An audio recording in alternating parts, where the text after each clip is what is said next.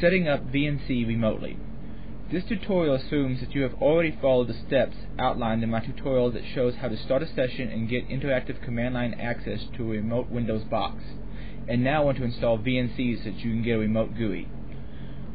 You can download my remote setup package of Tight VNC from my website.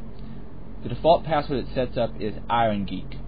If you wish, you can change the default password by installing Tight VNC on one of your own boxes and modifying the VNC reg file appropriately.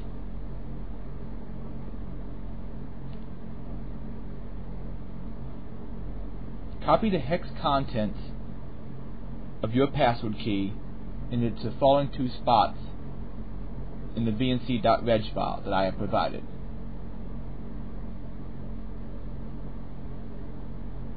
My reg file has also been set up in such a way that it should hide the WinVNC icon from the user system tray.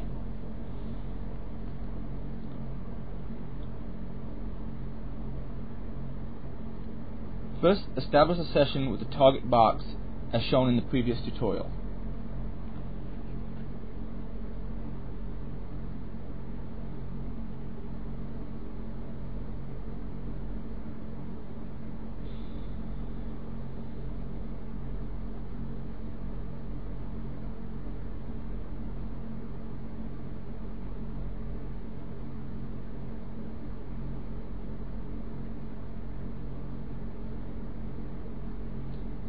Now make sure that the telnet service is running on your target box.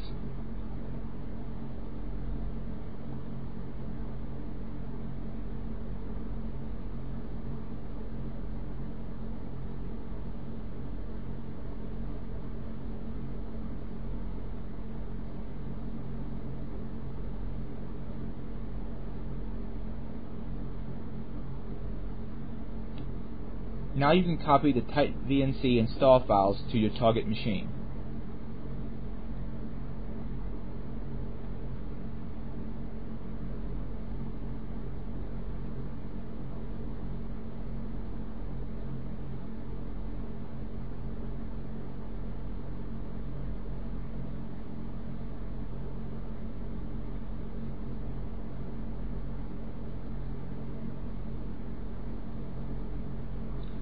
Next, telnet in and run inst.vnc.bat.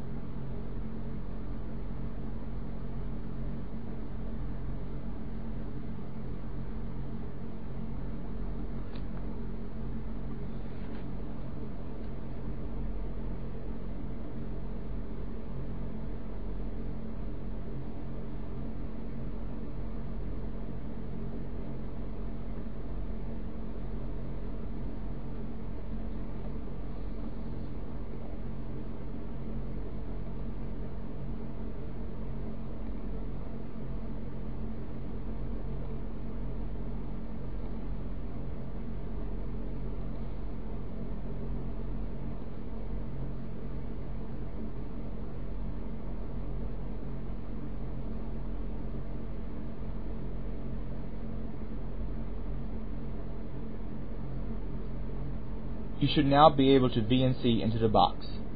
Enjoy. At this point, it'd probably be a good idea to delete your install files from the remote machine